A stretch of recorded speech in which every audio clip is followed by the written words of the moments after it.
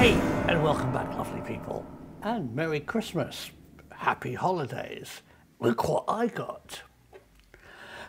A Playmobil Professor Simon. No, it's Dr Emmett Brown from Back to the Future. And that was in my Playmobil advent calendar. And this is the premium toy for the 24th. So I'm a happy bunny. But wouldn't the world be a better place if we could share resources everywhere without loss? And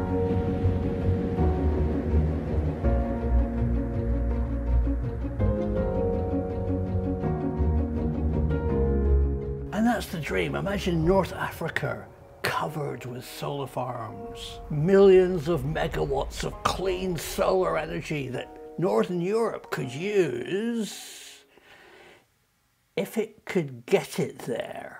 And now countries like Denmark and the United Kingdom are rich with wind turbine generated electricity. But how do you get it to Italy?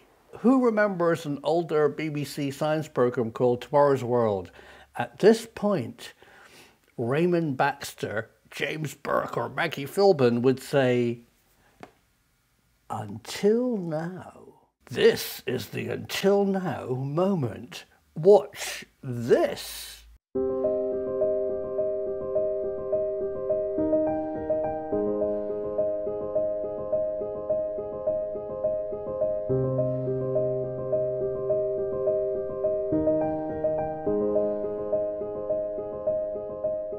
Thousand-kilometer plus interconnect cables, power cables between North Africa and Europe, Norway and the United Kingdom, France and the United Kingdom, in fact, everywhere in the world are now possible. But hang on, Professor, that's just not possible. Well, Emmett, you're right. And in fact, you used the answer with lightning bolts. Lightning is DC, direct current. Alternating current doesn't go very far. So I woke up this morning wanting to answer why traditionally pylons all over the world carry AC, alternating current, very high voltage, but they're only a few kilometers long. If you try and put super big electricity cables either under the ground or even worse, under the sea, they just fizzle out. The losses are greater than the benefits, so there's no way we could interconnect Africa with Europe. Hey, it's Christmas Day, and this is Professor Simon from the future appearing in the middle of this film.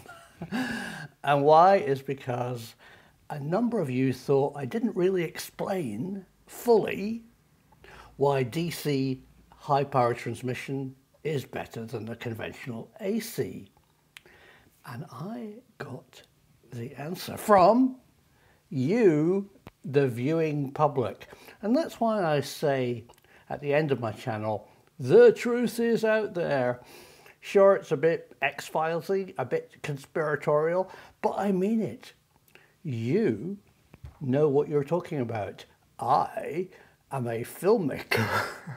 So let me read Dave W.'s excellent points about why DC is better than AC for high distance, high power transmission. There are several losses that occur in transmission cables. Yep.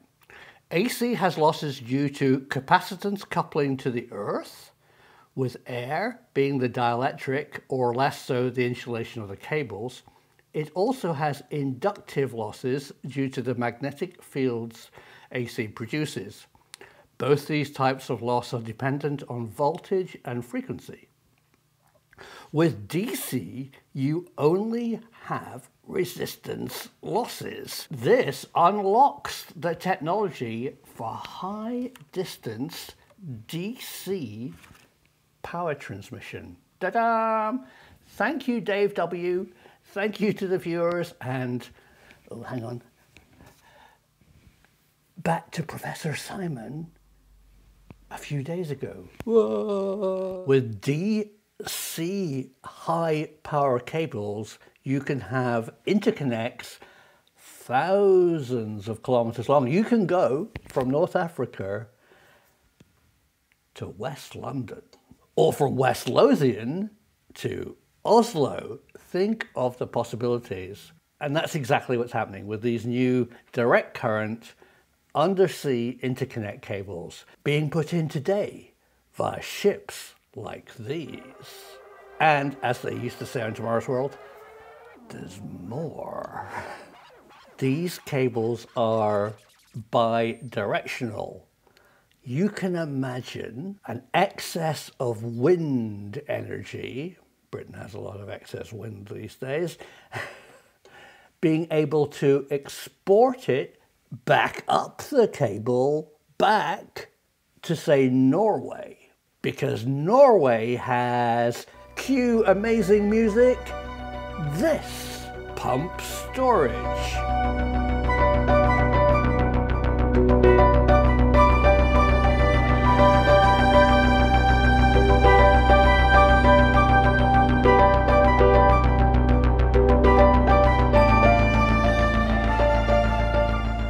Yes, hydroelectric dams where you can pump water uphill, store it in a lake and let it run down when you need it.